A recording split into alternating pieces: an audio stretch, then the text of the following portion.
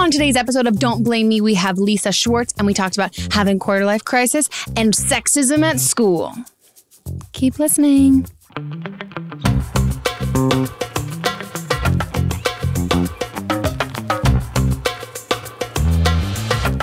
Thanks to Third Love for supporting Don't Blame Me. Go to thirdlove.com/blame now to find your perfect fitting bra and get 15% off your first purchase. Thanks, Third Love. Everyone get 15% off your first purchase by going to thirdlove.com/blame. Thanks to BarkBox for supporting Don't Blame Me. BarkBox is a subscription service that delivers a selection of treats and toys for your dog right to your door each month. For a free extra month of BarkBox, go to barkbox.com/blame when you subscribe to a 6 or 12-month plan.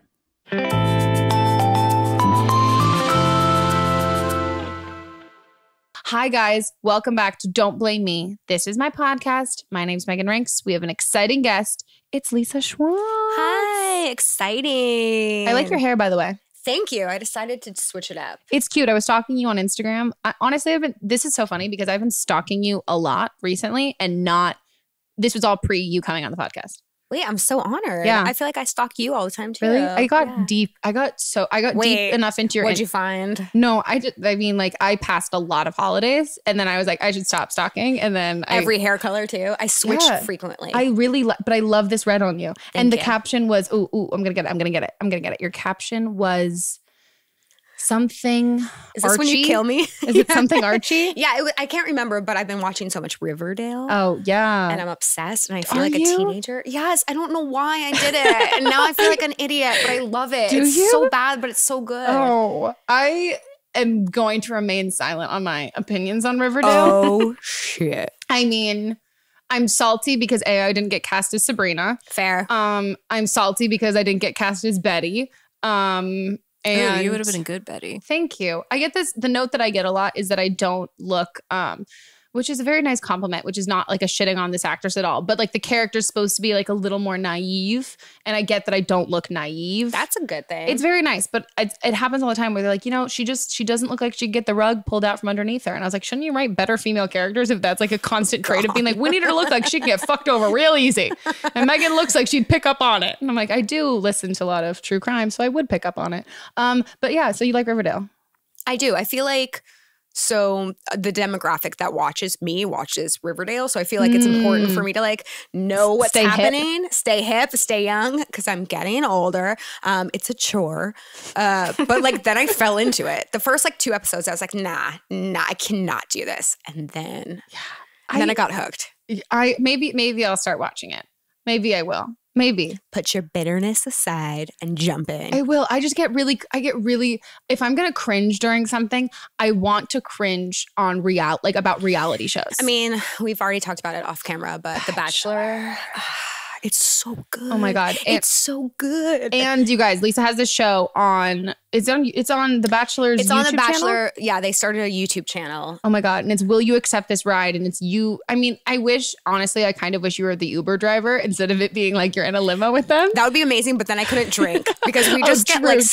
I just get sloshed with the contestants and ask everything and anything I want to ask. What I love though, it's everything I wanted. It's everything I wanted to ask too. And it's so good because you can just tell that everybody goes in, like not everyone goes in like a little more wary, but after like 5 seconds, you know that moment when you're talking to a girl and you're like, did we just become best friends? Yeah. You have that moment with every single person there. And I'm obsessed with it. Like I love people more after, but it's everyone who's been eliminated. So I get very sad. So I'm like, Bibiana. Yeah, but I know Bibiana was the best. There was so one person that came on that didn't get eliminated yet when she came on, but I did not have a good interaction with. Can you guess who it is? Well, I hope it's Crystal. Yeah. Crystal, honestly, if you guys don't listen to The Bachelor, listen to The Bachelor. If you don't watch The Bachelor, oh my God, it is, she is, I made this video of me pretending to audition for The Bachelor on my YouTube channel.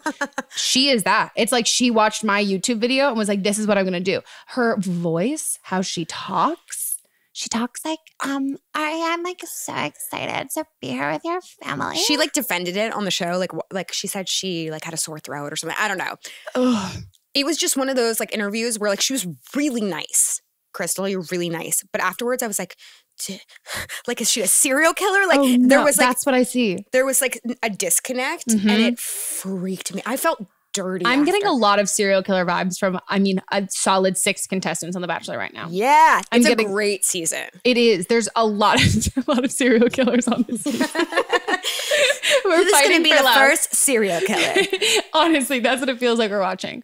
Okay, but yeah. So all the Bachelor stuff aside, we're actually filming this podcast for the internet, YouTube. Hi, guys. Hi. So you can see our pretty faces. And if you're just listening to this and you want to watch it, head over to my YouTube channel to watch it. This is my advice podcast, guys. So this is, you guys call in, you leave voicemails, and you tell us about things that are happening in your life, and we give you advice on them. So if you want to call and leave a voicemail, the phone number is 310-694-0976. You did it. Oh, whoa. Yes. I have to close my eyes to do it because I'm like writing it in my head. And if you guys are international callers, we'll probably give you a call to action at the end too, but you can email a voice memo to meghanpodcast@gmail.com. And so we'll play them and then we're going to give people advice. I give terrible advice. Oh, I think I'm at the point now where like we're getting a lot of callbacks of people, and I am just waiting for the day that people are like, Meghan, you fucked up my life. I know. Do you have like a disclaimer? Yeah, don't blame me. The title. Just speak for itself. Like, you can't blame me. Do you have a lawyer? Yes. We literally had to go through like all of like because like no one can blame me. Also, it's like when Jack was like, I don't really want to talk about like 16-year-old girls giving like blowjobs. Like I was like, oh, okay. But also that's like life now. I know. Oh, guys, Mel's here. Mel's Hello. here. Hey, Mel. I like your jacket. Thank you. It's cute. Thanks. Hey. Hey. Hey. Okay, now we'll listen to the first call. Oh, I'm excited. Hey, I'm 16. I live in Canada, and I'm a junior in high school. To put it bluntly, I'm a closeted lesbian. I'm horny as hell, and I want to find a girl to hook up with. But I'm the classic definition of a nerd. I have a 3.2 GPA. I've never been to a high school party. I'm a virgin to all of the bases. I don't drink, and I care more about piano than I do about my makeup. I hear what people at my school say in the hallways about lesbians. How hot lesbians are, how they'd like to fuck lesbians straight, and all that fucking bullshit. I don't think it'd be safe if anyone at my school knew if I was gay, though. More importantly, I need to keep my friends in the dark about all of this. Most of them are bandards who come from strict cultures that aren't the most open-minded when it comes to topics like sex, let alone sex with someone of the same sex. When I tried coming out to one of my closest friends last year, she wasn't okay with it. She rejected me, so I had to lie to her to make sure that she wouldn't tell anyone else. I'm living a lie, and I'm okay with that since this isn't my forever situation. I just don't want to put myself at risk right now of being outed to the whole school. I know that I could get a guy if I wanted to, because I've had some guys who are actually relatively attractive ask me out before, but that's not exactly what I'm looking for. I just want to find a girl, hook up with her, no strings attached, but without anyone ever finding out about it. I live in a big enough city that most people don't know each other, so I could keep a secret, but I just don't know how I could find a girl to hook up with. How do I find a girl to hook up with without jeopardizing my secret? Whoa, that was a novel. Also, it sounds like she's actually in the closet right now. Physically in a closet. Get out of the closet.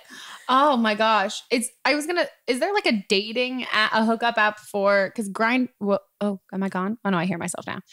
Is Grindr for just for guys? Just for guys, but I also feel like all those apps you can like set your settings to like looking for women. Yeah, she's 16 though. Okay. Oh, you can't be on those, right? I don't think so. I mean, I would say, okay, nope, she can't go to a bar either. I was like, go to a gay bar.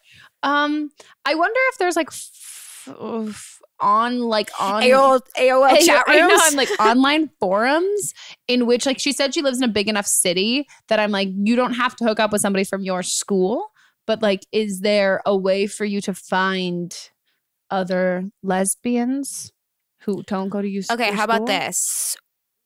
What if she waits? I'm like sounding like a prude. I think she should wait a little bit. Okay. Because word travels very fast. But what if she like enrolls in like some summer program elsewhere, like out of state, like at an arts college or an all-female college, and does like a summer program so she can have a summer fling and she could be her real self in another place And then just like wait till she graduates because it sounds very complicated. Also, by the way, if you have a friend who does not support you in anything you do, not a friend. Yeah. That's so, I mean, that I understand growing up in places where you're not exposed to that kind of stuff, but especially if it's like a friend coming out to you, you now have a direct experience with someone who you've obviously become friends with and you've stayed friends with who's gay, and now any of the preconceived notions you have about lesbians should probably be thrown out the window because you've been friends with one this whole time. That's kind of how I feel about it. But I think that's really good advice. You know, or find like a program, not like an AA program. Find a program and make yourself straight. Find like some sort of extracurricular activity. Yeah, that makes sense. That lends itself maybe. Yeah, because I guess like also being 16, that is, I think I was thinking about it if she was like a senior, where it's kind of like there's, because I think it's like instead of don't just like stomach those feelings and not act on them if you want to.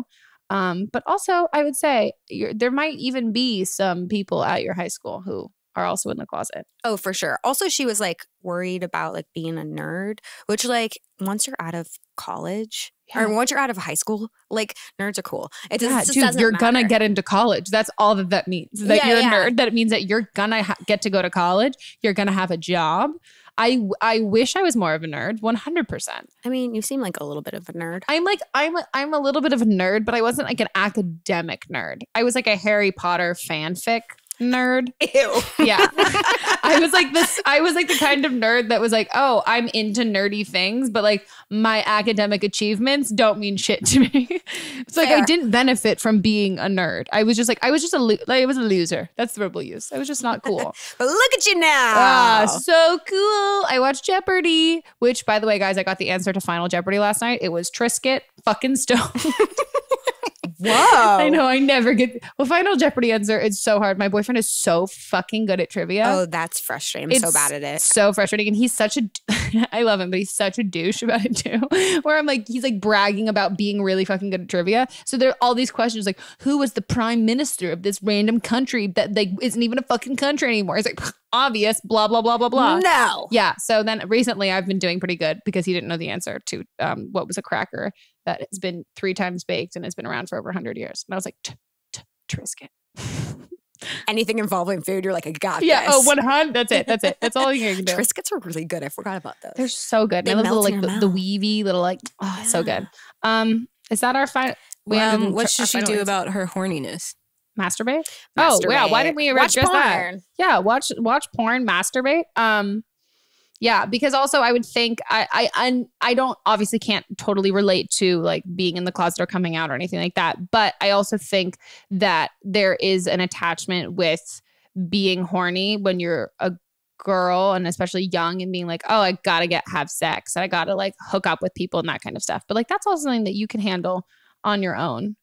She also said like she wants something like no strings attached, but I'm imagining, again, I don't have that experience either, but I'm imagining if your first lesbian experience, I think there's going to be strings. Well, yeah, and your first sexual experience in general. Yeah, like no matter as much as you can be like, I had like friends who like went to like college orientation. I'm like, I'm just gonna have sex with a random guy at college orientation. I can't imagine. Did not fucking like, they're totally heartbroken. You feel really shitty about it. And I think it takes a while before, because I mean, science, back to science. What are those chemicals that release in your body that make you attached to someone after you have sex with them? Well, something like that, where it's like especially when you're really young, I think if you want to explore your own sexuality, then start with yourself and like masturbate and all that stuff. And then by the time you have your first like sexual experience with somebody else, it's gonna be so much fucking better because you'll understand your vagina and like what you're doing and what you enjoy. Yeah, understand your vagina first. Dude, I wish that was like sex ed of like them talking about like, girls, understand your vagina because they make you look in a mirror. Do you remember that? No, but like I meant like in a fun way. Like not in like I mean like sure, look at your vagina, make sure there's nothing like I didn't like that part. I didn't either. I don't think I ever once took a hand mirror to my vagina, but like, this is a terrible idea. Like, this is like, I don't want to see that. It looks like that. And I'm going to be gross. I know. I was going to say what it looks forever. Like.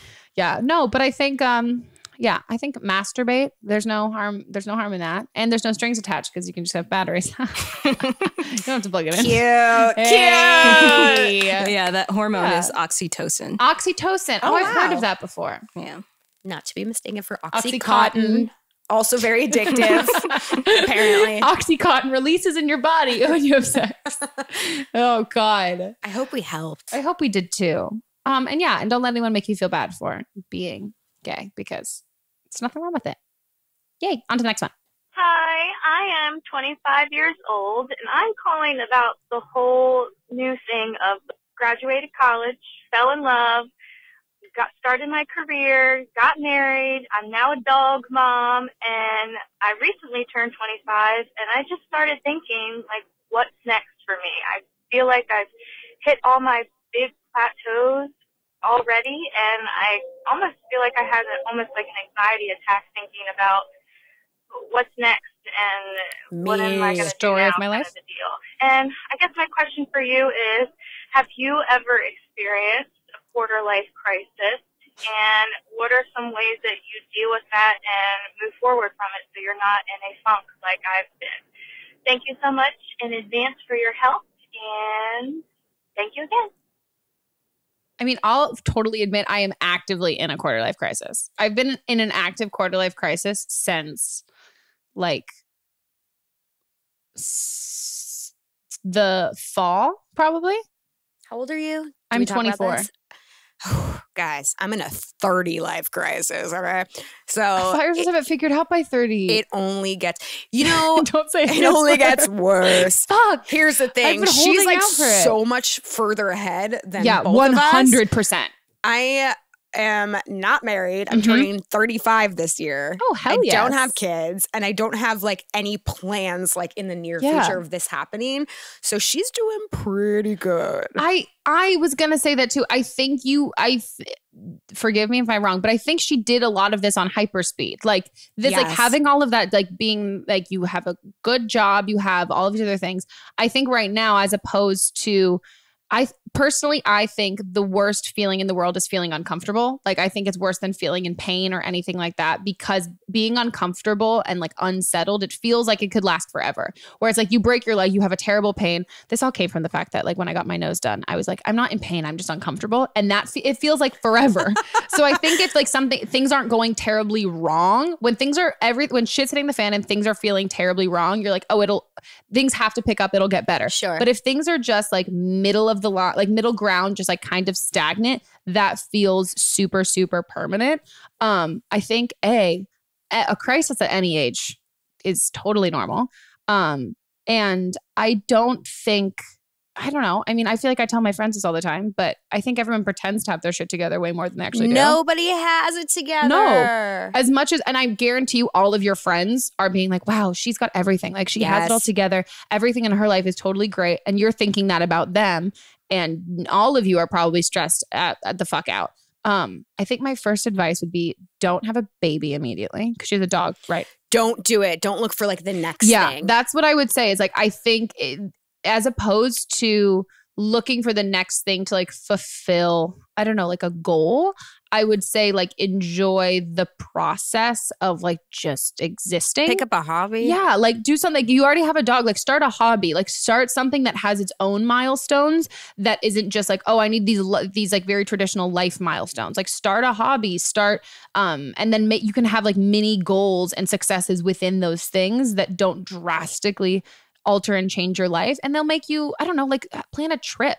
Like that kind of stuff. Like exercise. I was going to say, because like that's for me, I hate feeling like bored or uncomfortable and that stuff. Or and complacent. Like, sounds like she feels like complacent. Like she needs to like hit these like milestones. And like do something. Yeah. It's like this whole, like when Jarrett was on the podcast, we had this whole discussion about being productive and about how it's like such a toxic thing now of people talking about like being productive when you feel like you have to constantly be doing more things, which you might not even be doing everything to the best of your ability because you feel like you constantly have to take on more stuff.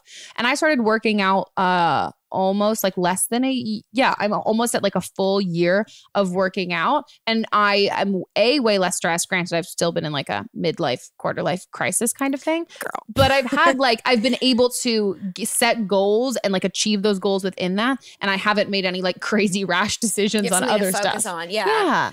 I think so the older you get, the more there's those pressures to hit those milestones that you feel like society set out. And it sounds like she's like way ahead of the game. Yeah. But I do have a really close friend who got married really young. Yeah.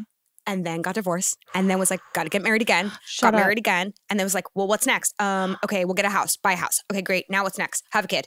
Shit, what's next? Have another kid. Shit, what's next? Have another kid. 3 kids down the line, and now is like, what do I do? Like, there's like literally nothing. Like, there's not another milestone, and so I think she's like now creating drama in her life just to like fill. And so I feel like that happens a lot. And so doing all these things we're suggesting definitely helps. Yeah. And also on the flip side for people watching, just because you hit those milestones doesn't mean like you're happy in your life. Like it's okay to be whatever age you are and not have those things. And I feel like society like really, you know, like even just like the wedding industry, I learned the $3 billion industry. That's crazy. And it's coming at you everywhere, every magazine you open. So like, to me, I'm just like trying to like push those pressures away and alleviate some of this, my 30 life crisis. Yeah. God. Well, I mean, I think ultimately it's totally normal. So know that it's totally normal. And maybe get into sewing, make your dog some outfits. Or just get 1 billion dogs. Yeah, just get worst advice ever. Keep getting more. Just get more and more and more babies. dogs. Just don't do babies right now. Yeah, just don't do babies right now. And enjoy your marriage. Enjoy your time with your dog. Enjoy. I would say like plan a trip. Start some hobbies. Maybe pick up painting and plan a trip and go somewhere. Go to Europe. Yeah. Or fuck it. Just have a bunch of kids and see what happens. Start the new Duggar family. Be less problematic. Become a reality TV show I'd watch. That works too. Okay, on to the next call. Hi, Meghan. I am a 19-year-old engineering student.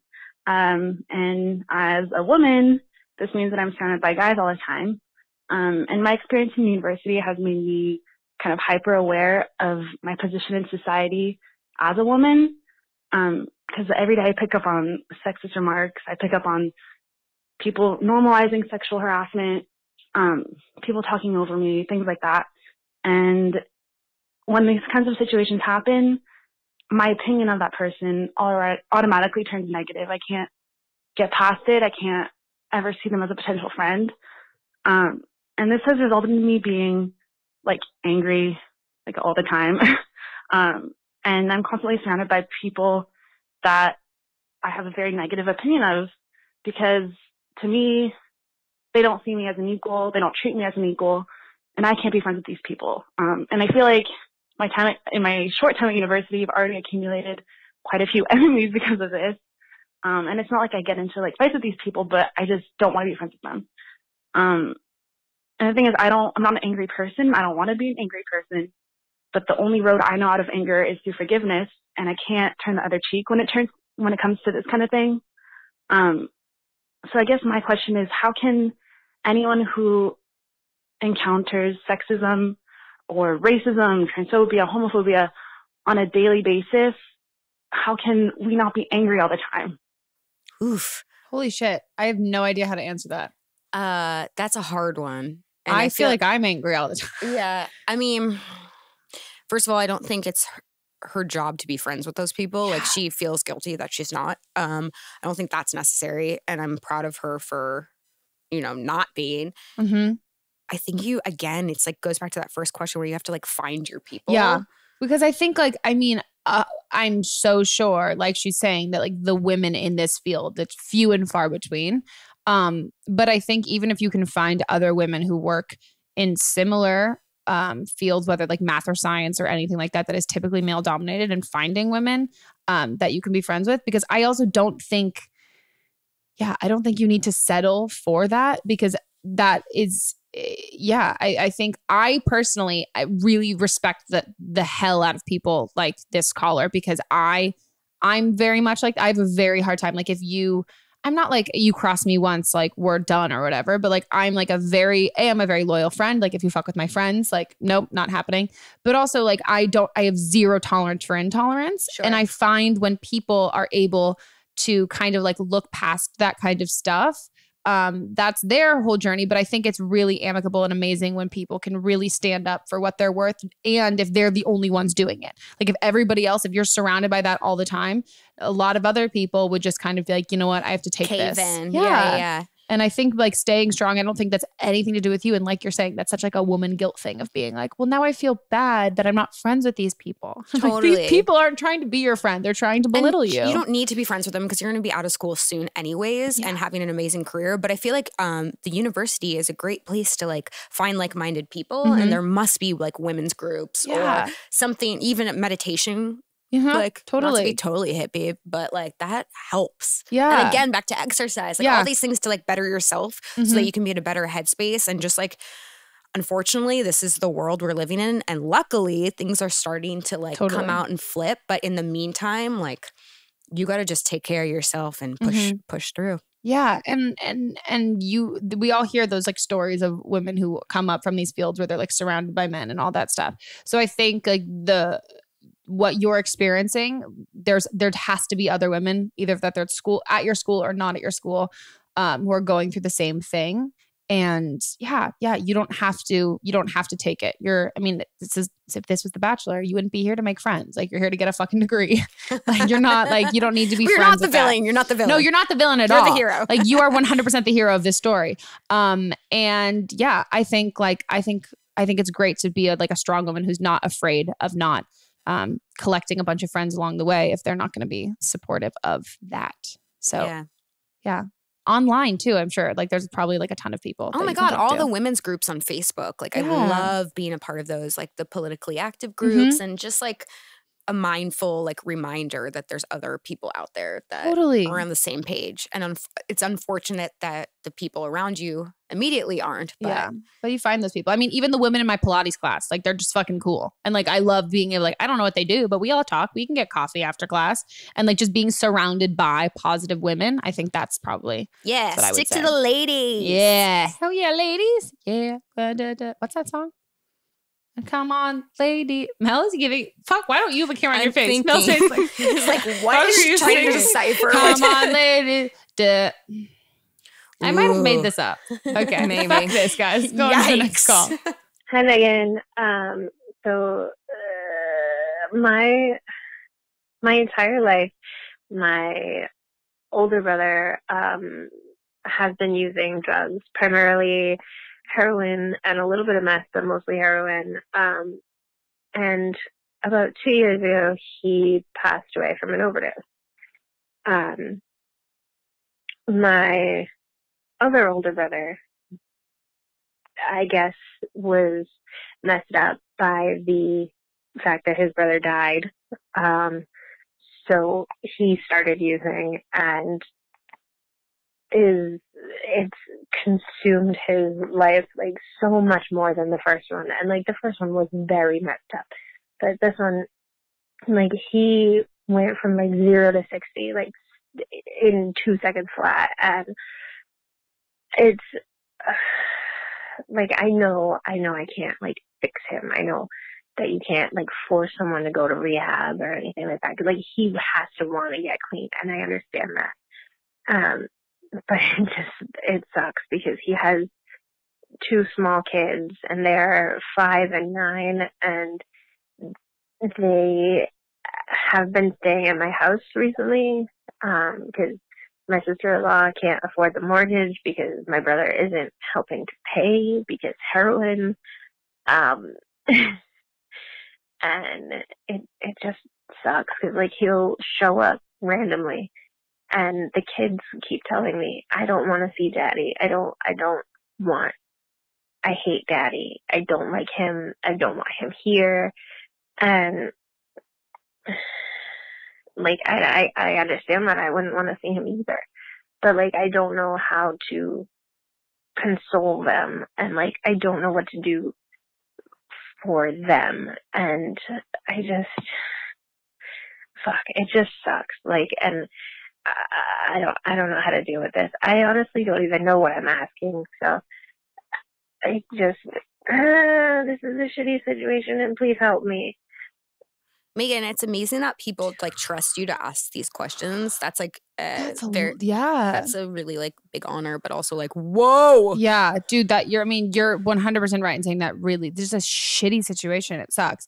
And I'm glad that, like, thank you for that. But I'm so glad that like regardless if anything we say like helps, like I'm so glad that you can talk about that and like say that out here, because I'm sure there's a lot of people who like can relate to that. So being able to just say it out loud and knowing that you have like support of people who can be like, yeah, like empathy for that situation.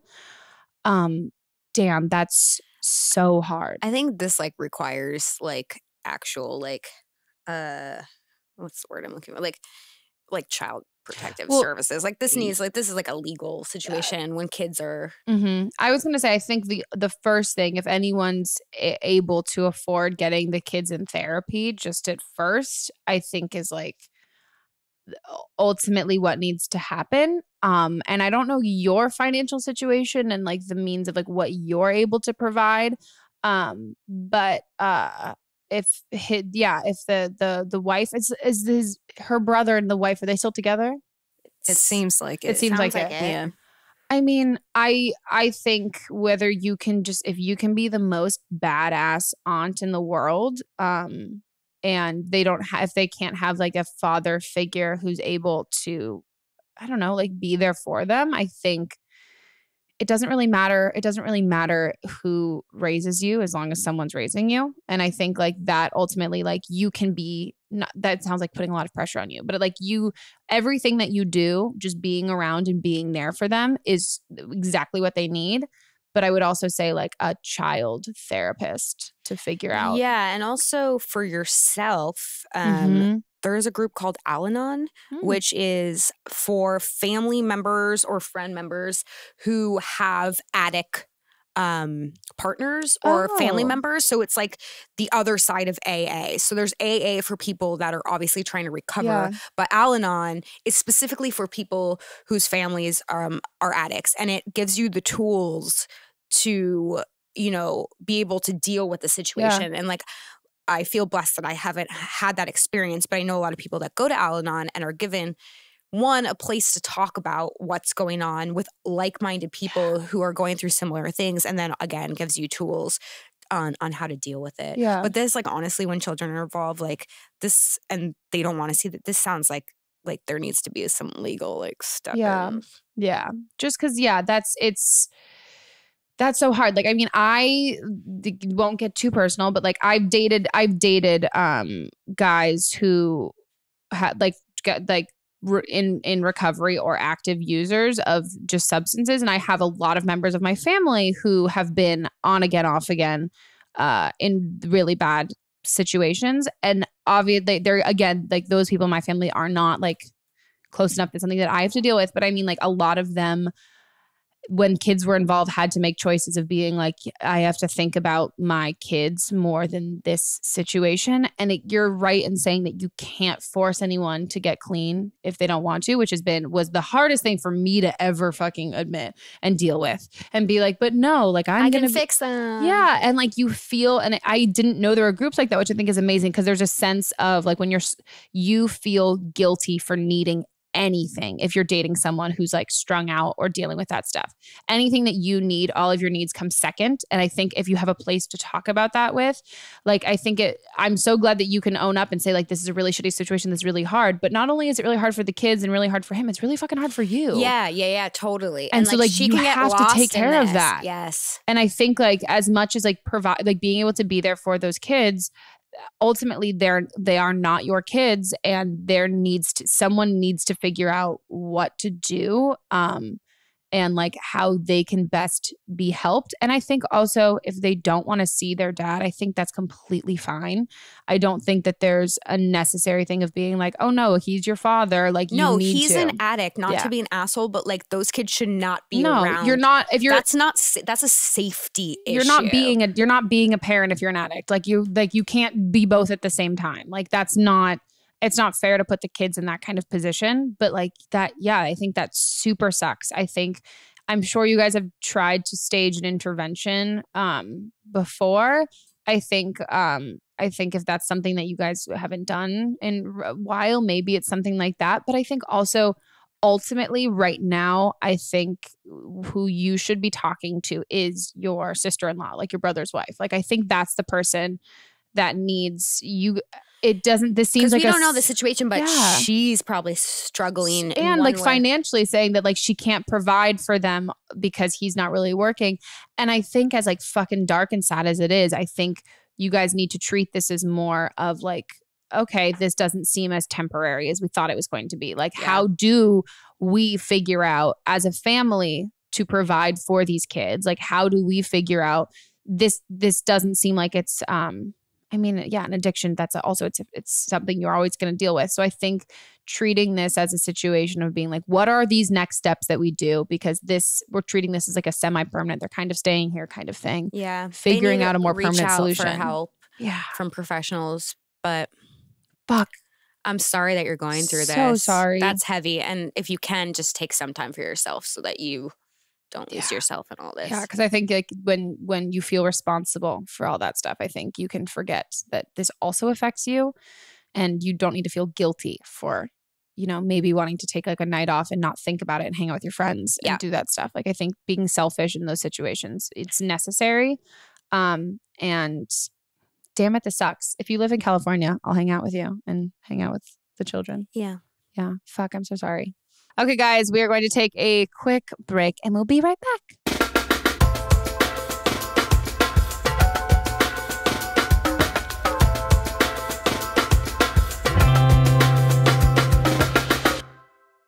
When it comes to bra shopping, it's all about finding the right fit for you. And there's only one lingerie brand that offers bras in sizes AA through G and half cup sizes. Guess what? It's Third Love. Third Love uses thousands of real women's measurements and super smoothing memory foam to create bras that fit better and feel great. Did you know that most old school bra brands only carry 15 sizes? Well, Third Love has 60 sizes, including half cups. Never heard of half cup sizes? That's because no one else does it. I definitely never heard of it in terms of bras, only when baking cakes. Third Love knows that there's a perfect bra for everyone, so right now they are offering my listeners 15% off your first order. Wow, wow, pew, pew, pew. To find the bra that you've been waiting for, all you have to do is answer a few simple questions from Third Love's Fit Finder quiz. It takes just 60 seconds and you can do it all from the comfort of your home, so you never have to have that awkward fitting room experience again. Nobody's touch your boobs except for you and the people that you say, hey, you want to touch my boobs? Try a Third Love bra. It's so comfortable you might forget that you're wearing it. And if you don't agree, returns and exchanges are always easy and always free. I am usually not a huge fan of underwire bras, but if I have an audition in which I'm like, yo, I don't want my nipples popping out, I should wear something with some underwire. Or if I want to have my boobs looking super nice, I will actually wear one. And I just got my t-shirt style bra from Third Love. First of all, it's not like I can wear white shirts and you don't see it, which is remarkable for me because it's super smooth. It doesn't have any texture on it. And my boobs looked great. And guess what? I wasn't hating it all day, which is usually my biggest issue with bras is I think about them constantly. I didn't think about this. It wasn't on my mind. My boobs just were there. And I wasn't being like, wow, they feel constrained. So this year, make the change that will change the way you think about bras. Go to thirdlove.com/blame now to find your perfect fitting bra and get 15% off your first purchase. That's thirdlove.com/blame. thirdlove.com/blame. Get your boobies something to hang out in. That should be their new tagline. Get your boobies something to hang out in, but like saying it like that. I want credit, guys. Thanks to BarkBox for supporting our podcast. BarkBox is a subscription service that delivers a selection of treats and toys for your dog right to your door each month. All you have to do is tell BarkBox how big your dog is and choose a monthly subscription plan, which you can cancel at any time. Every month, BarkBox Paw Picks the best all-natural treats and innovative toys to match a dog's unique needs, including allergies and heavy chewer preferences. Each monthly box is themed Country Fair, Bark Ball, Pooh, York City, etc. New and unique toys continue to keep the dogs engaged, interested, and happy. Free shipping on any BarkBox within the continental U.S. Woo woo! And when your dog falls in love with something from the box, you can easily reorder it again on barkshop.com or in the BarkBox app. So if you guys didn't know, I actually don't have a dog, which is still to this day the worst part about me. Like, it's the saddest thing in the world that I don't have a dog. We're in the works of talking about getting one. I'm just going to bite the bullet. I really, really, really want a dog. But I decided to order a BarkBox for my friend. And he actually doesn't know that his dog is getting this. His dog's name is Murphy. This is for Leo Howard's dog. And he's like the cutest sheepdog in the world. And he's just like the most cuddly and happy thing. And I feel like a proud aunt or like a godmother who's like bestowing a gift to someone else. So yeah, I don't actually have the stuff yet, but I am so excited because I feel like I'm just like an aunt spoiling a dog. So I'm really excited and I can't wait for it to get delivered and for me to surprise. I'm less excited about surprising Leo, more excited about surprising Murphy. So if you're like me and you don't have a dog, but you want to gift the gift of BarkBox, so even if you don't own a dog, BarkBox is a great, exciting way to gift friends or family members who own a dog some treats for their doggo. Each gift subscription includes toys and treats for a unique theme every month, shipped right to your door, and it's a great way to try a variety of treats and toys from local and small businesses that you may not have otherwise been able to find. And all of the edibles are made in the US or Canada. Woo woo. I wish I was Canadian. BarkBox will also replace any items your dog doesn't like from the box. Scout's honor. And we'll send you something else for free. Gosh, so nice. Give the gift that keeps on giving and make someone's lucky pup the happiest pooch on the block. Visit BarkBox.com/blame for an extra month of BarkBox every month when you subscribe to a 6 or 12-month plan. That's BarkBox.com/blame for a free extra month. Woof woof. Someone buy me a dog. Okay, guys, we are back and we're going to take some more calls. Hi, Megan. So I'm from England, obviously, and my issue is with my best friend. We have grown up together.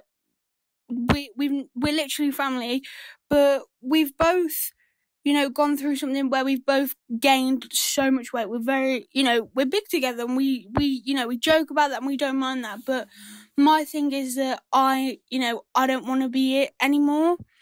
And she made a slight, comment saying, maybe if I was skinny, she would like me less. And my fear is, do I risk my only friend, she is my only friend, my best friend, for body image? Or is it just, maybe she's feeling self-conscious, and if I, lose the weight, maybe she can't look at me every day knowing that I've lost the weight. I don't know what to do. Do I carry on with my dieting, or do I, just leave it and stay best friends with her? Oh, this one breaks my heart. I didn't want to hug her so bad. I mean, I think she, even what the second option she said, I think she knows. That's definitely probably what it is. I would say that her friend will feel insecure. Yeah, if she loses the weight. And I think it's obviously this is what I would say from the perspective of your friend too. I think if you guys have very similar body types, first of all, like I think way more people suffer from body dysmorphia than no, because the amount of times that like I will shit on what I look like and then be like, ugh, I wish I looked like this. And my friends will be like, that person looks exactly the same as you. Yeah. Then I think that happens so much, and especially with women, is that we're so quick to tear down our own bodies without even realizing that like the things that we're idolizing or like looking to achieve, half the time we probably look they're not that different, but we see each other. Or half the time it's photoshopped. Oh my God. Yeah. We just put ourselves down way too much. So I would say I think maybe in her eyes, which again, I'm not saying that I don't think you're doing this at all, but this is what I would say that she might be thinking. It's like, oh, okay, we look the same and you want to lose weight. Do you think I'm fat? And like, do you not like how I look because you're not happy? I think that might be how she feels about that, is she feels like it feels like it's an attack on her, which it's definitely not. I think it's so much, like, even like you're saying, it's so much more about you.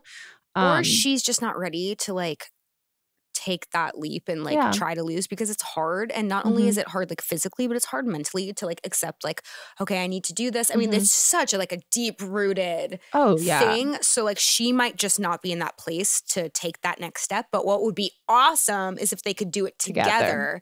There's nothing better than having like a partner to keep you accountable. Yes. But there's obviously a lot of fear in that in the friend, and she's just like not ready. And like, you got to take care of yourself. And again, we've talked about this earlier. Like if your friend doesn't support you on an endeavor, then That's obviously her own issue, and either she's going to come around as a friend and realize but it's not your responsibility. No, but your health comes first. You got to take care of yourself, and good for you for like wanting to take that step. That is hard. That's like the story of my life, just constantly trying to lose weight. It is hard. It is. And to be like, I'm going to start doing this, and then holding yourself accountable and really trying to push forward. And it's super, super hard if you don't have your friends' support. It's like you don't want your friends being like, no, don't do this. No, don't do this. Don't do this.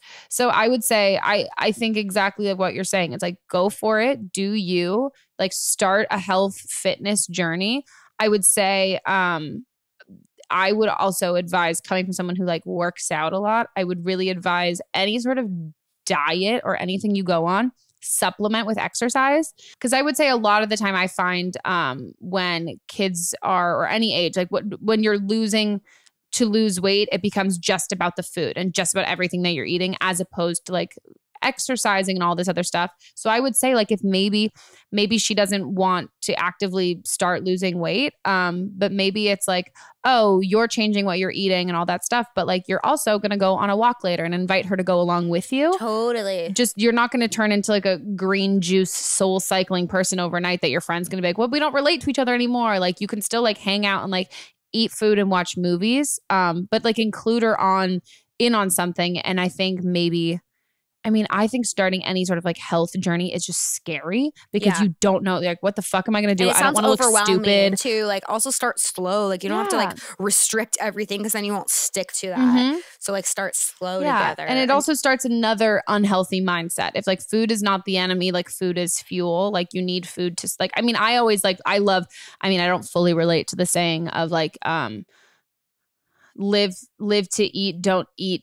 No. Eat to live, don't live to eat, which I don't fully stand by because there's a lot of food that I'm like, no, I was put on this planet to fucking eat rotisserie chicken. Like it brings me a happiness. Rotisserie chicken, that's your thing? I just licked the mic. I love a good rotisserie chicken. I get it, but like that's the one. Oh my God. I'm giddy. I'm like fully smiling right now. Don't you get like whole rotisserie chickens and just like, eat them? Like all at once?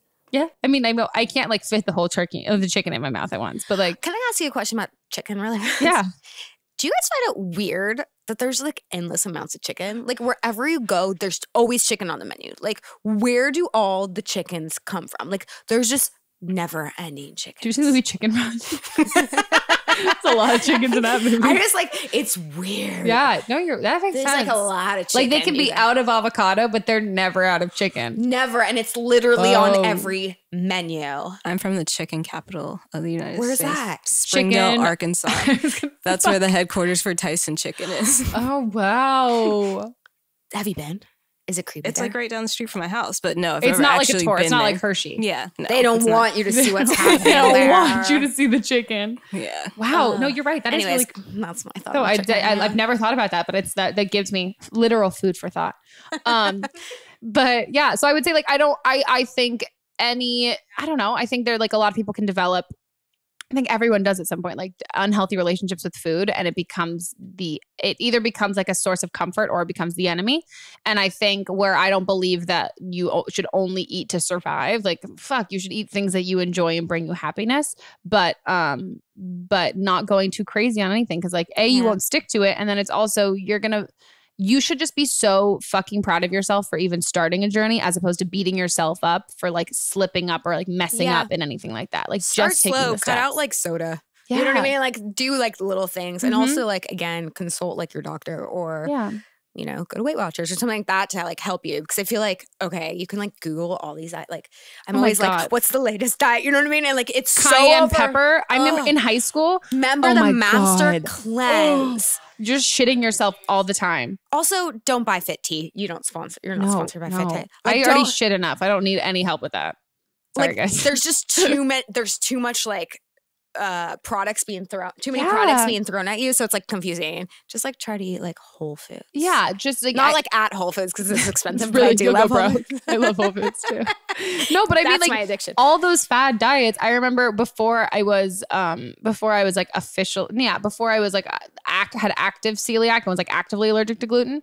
My friend and I, before our junior prom, went on like this Special K diet where you literally are allowed to eat you're allowed to eat 2 bowls of Special K, breakfast and lunch. Awful. And then you're allowed to eat whatever you want for dinner. So naturally we're eating absolutely a fuck ton of like terrible, disgusting food for dinner because like we've only eaten 2 bowls of cereal like during the day. That's awful. It's terrible. Like it's one of those things like it makes no sense. It didn't There's last. no science behind that. Also, like it's literally sponsored by Special K. I mean, brilliant marketing campaign. Just eat 2 bowls of cereal and like you're fine.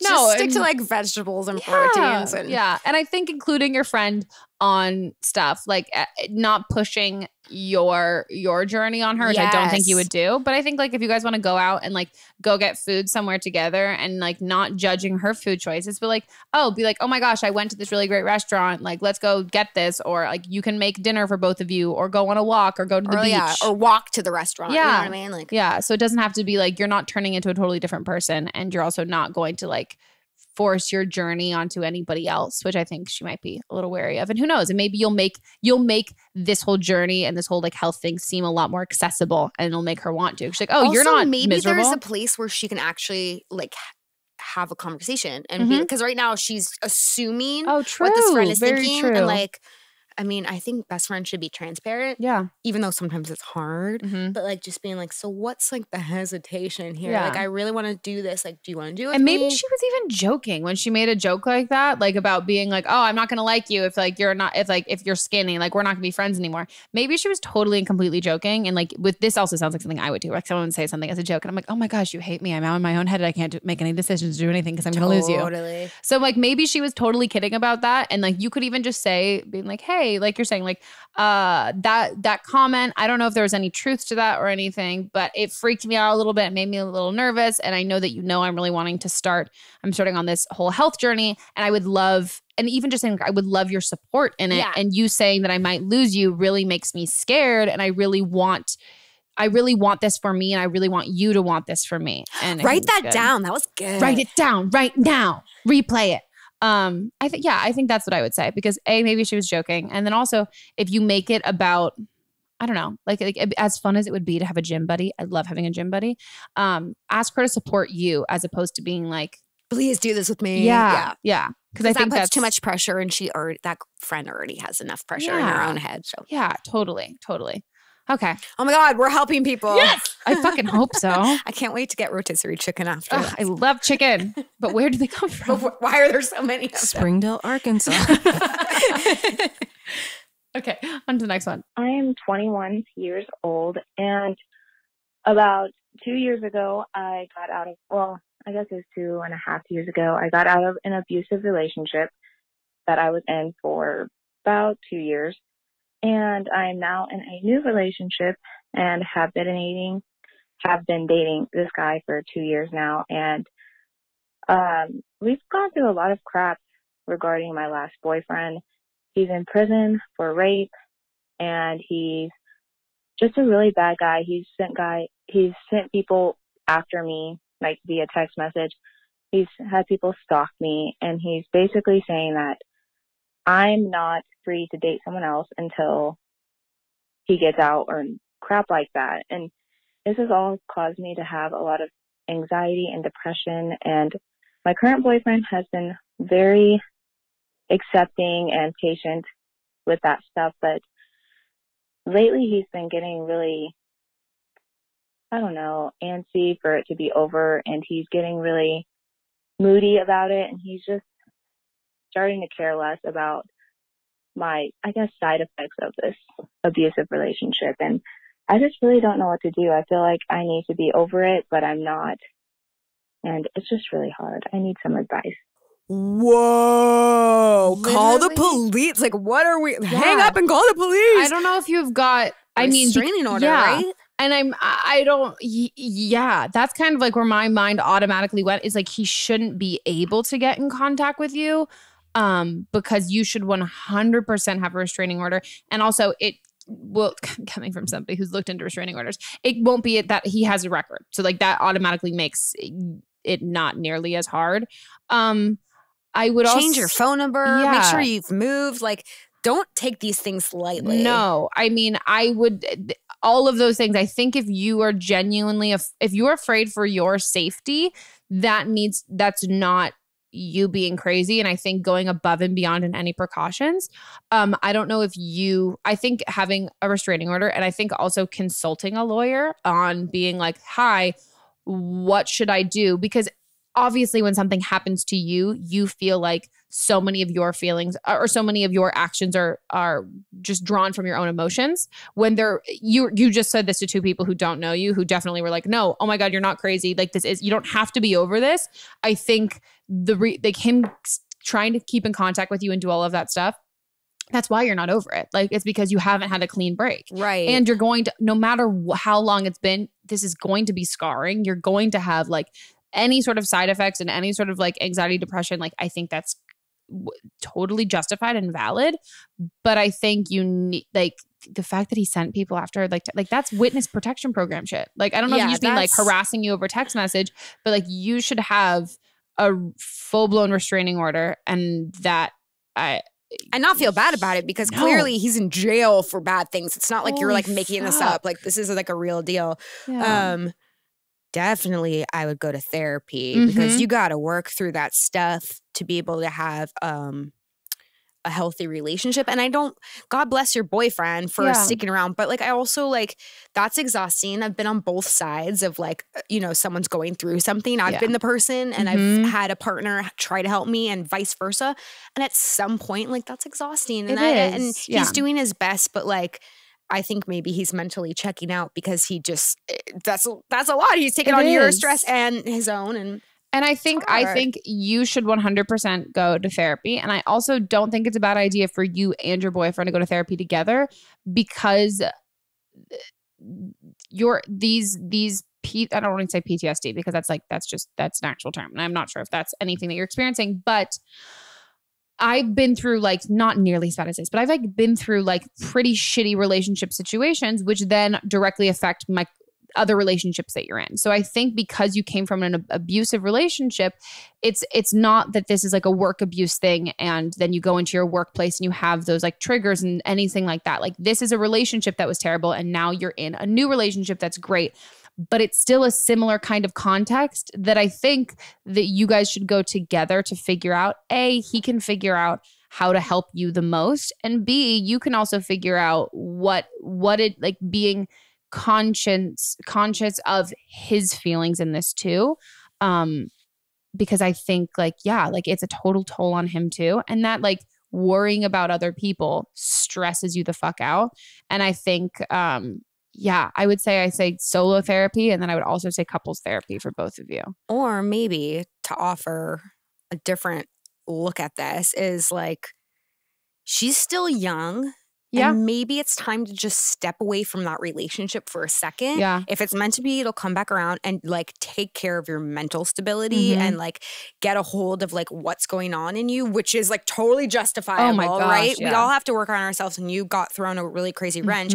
But like, to really make yourself the wholest version of yourself, so when you do either get back with that guy or enter in a new relationship, you're in a better place. Because I had the same thing where I like had like totally different, but like, sort of a traumatic end to a relationship, and I drug that into the next one, and it didn't go well because I hadn't properly processed. So then I was like putting things on my boyfriend. Like I was like, like I was like you project everything. Exactly. Projecting and like assuming that he's going to be doing the same things that, and it's just like, maybe just like take a break from being in a relationship for a second and really like try to get your head on as straight as possible in this situation. I mean, I think that's such good advice. I started dating when I was 15, 16. I did not have a break between dating until I was like 22. Whoa. Or no, maybe 21. I think right after my 21st birthday, I broke up with this other guy that I was dating. And then finally I was like, you know what? I need to fucking be alone for a minute.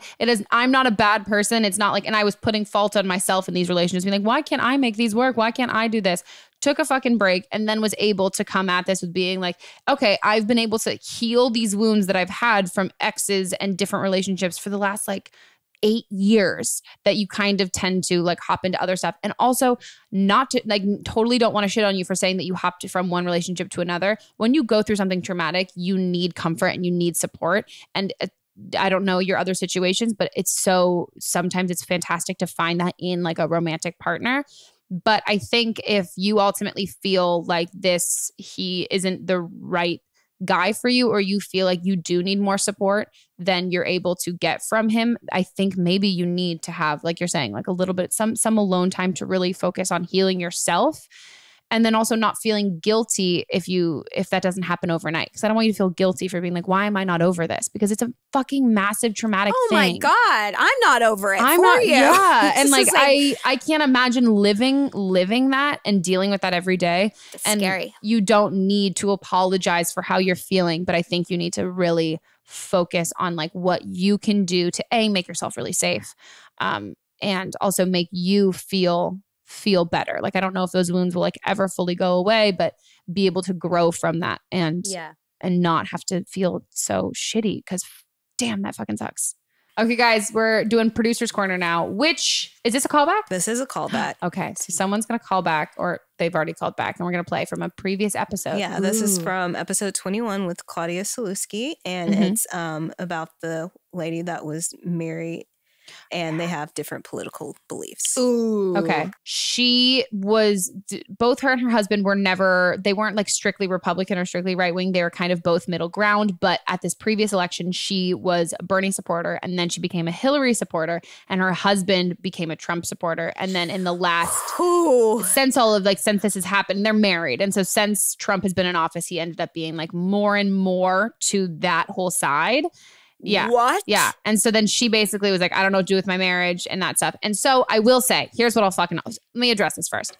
There was a lot of, first of all, okay, whatever. First of all, I did not know I had so many closeted Trump fans who watch my channel. I don't think you follow me on Twitter, because if you did, you would have unsubscribed so long ago. I'm not really going to apologize. You are blowing my mind right now. I know. I'm not going to apologize for anything that I said, because I really do stick by what I said. And if I came on here and apologized, that's me just lying to you. I'll get basically what I had said, which... Fuck, I fully still stand by this. I basically said, if you voted for Trump, you either condone the fact that he's a racist because you are also racist, or you can look past the fact that somebody's racist, which then in turn still makes you racist. Yeah. I said that. A lot of people got very offended. I think if you got very offended, maybe it's time to do some I lost a lot of followers during the election, actually. Fully same. People were like, what do you mean? I'm like, I'm sorry. Do you not know where I grew up? Do you not know my whole story? So I still really very much stand by that. And I think if you felt very threatened by that, I think you should do some, internal reflection. Or this just isn't the channel for you. This probably isn't the content for you. But so the advice that we gave her was basically, in any other standpoint, again, I'm not talking about Republicans at all. I'm talking about specifically like Donald Trump and his supporters. His election and his platform is based so much on his absolutely ridiculous, insane morals of things that he believes. And I think that this has become this isn't just about being fiscally Republican and liberal when it comes to social issues. This is a totally different, just a totally different game.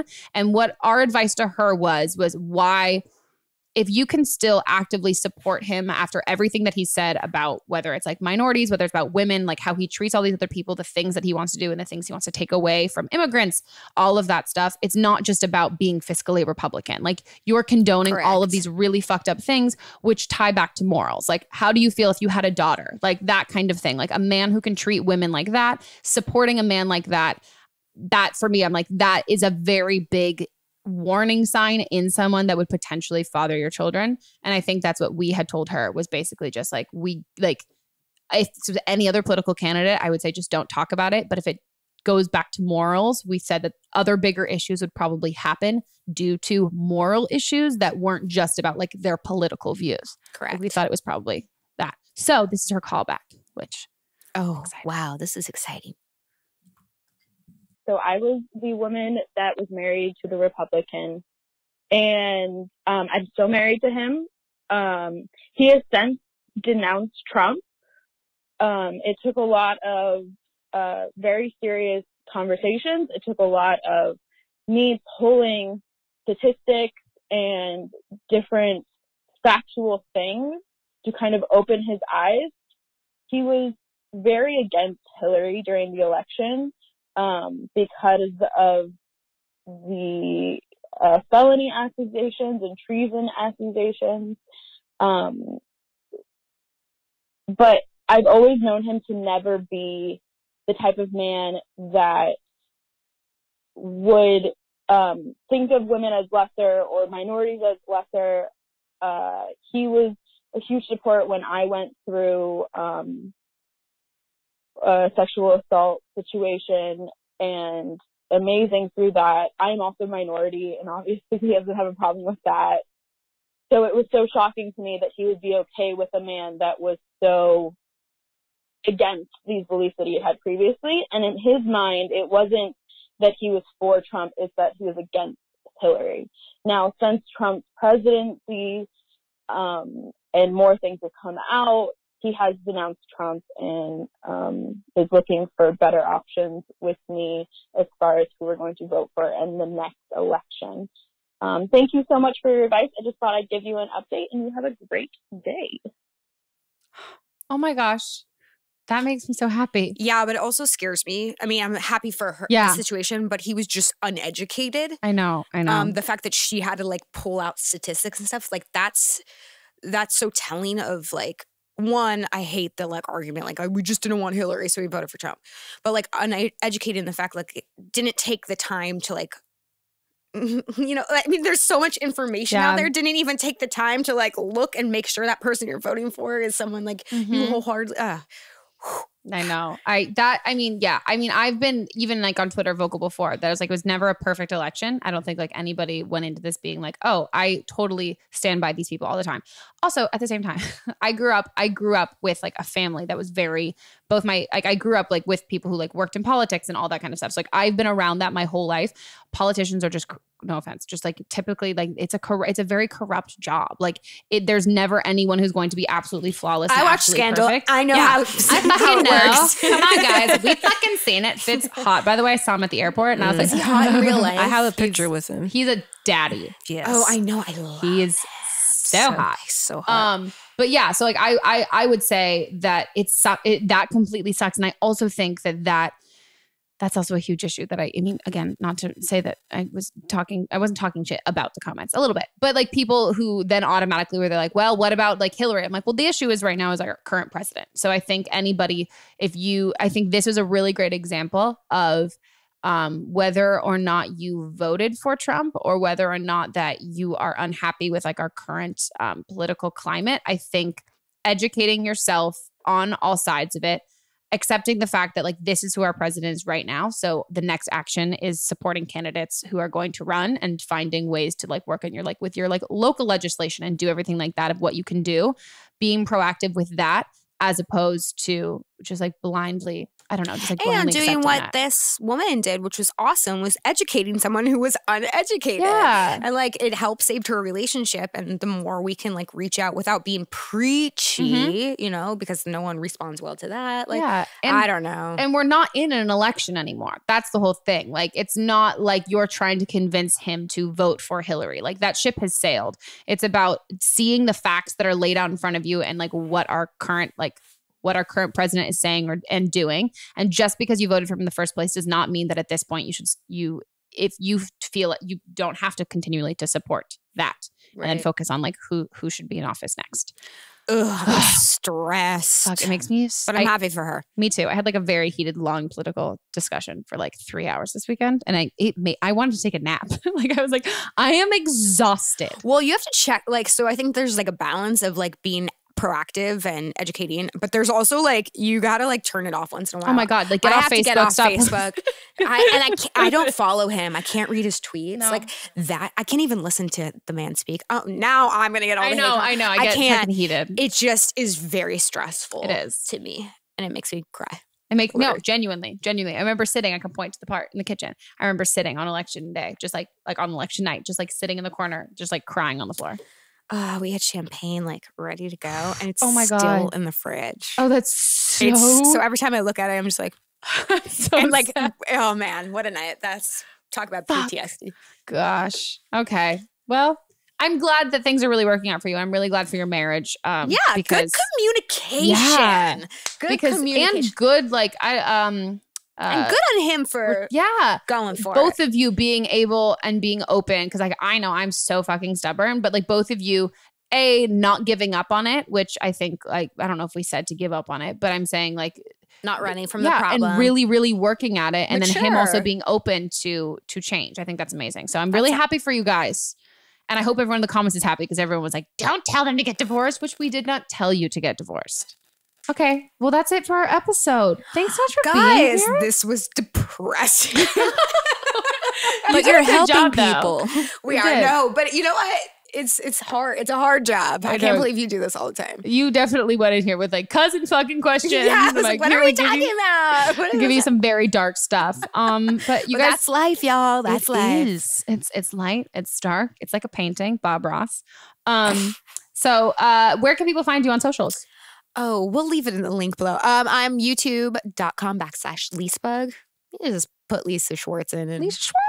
It'll pop up at some point. So I hope you guys like this. If you did, give it a review on the Apple Podcast app. Again, if you want to watch the video version, it's on YouTube. And if you're listening to the audio version, go subscribe on the Apple Podcast app. And if you want to call and leave voicemails for next episodes, you can leave a voicemail at 310-694-0976. One more time, 310-694-0976. She didn't even write it down. I didn't, but I still have to like either squint or close my eyes enough that I can just like see it. And yeah, call back. We would love to hear like callbacks and updates on stuff to the girl who fucked her boyfriend. Well, obviously you had fuck. No, you didn't obviously like fuck your boyfriend. But the girl who fucked her boyfriend's twin brothers. What's up with your life? Like if you're still listening. And also, do the twins have the same penis? Yeah. Do they have the same penis? Also, if you're a twin out there. No, never mind. I mean, nope. No, never mind. Send the pics. Send the compare and pics. contrast. Yeah, highly curious about that. International callers. Oh, international callers. Don't worry, we didn't forget about you. You saw and or heard how excited I was when that British accent came through.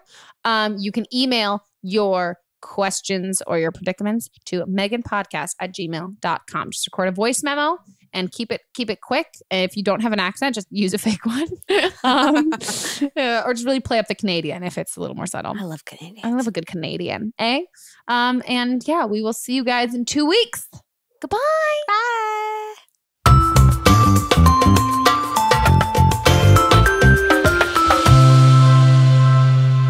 Don't Blame Me is a production by me, produced and directed by Jack Ferry, associate producer Melissa DeMons, edited by Melissa DeMons, post-production sound by Chris Henry, and music by Giacomo Picasso and Ryan Hunter. I will see you guys in 2 weeks, and don't blame me if your life bursts into flames before then.